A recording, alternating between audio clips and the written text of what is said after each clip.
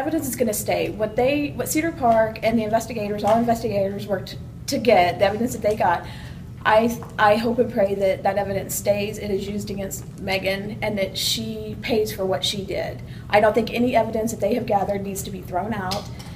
I think it's going to, I think it's going to stay, and I hope it stays. How frustrated are you guys that her defense attorney is using this terrible exception rule to do what they did? Very frustrated. Meagan was in that room for 18 to 24 hours because Meagan told so many different stories, and they were checking every lead that they had because they were concerned about Colton, and they were checking every lead that they had. So had Meagan been honest with them up front, Meagan wouldn't have been in that room for 18 to 24 hours. Meagan brought this on herself.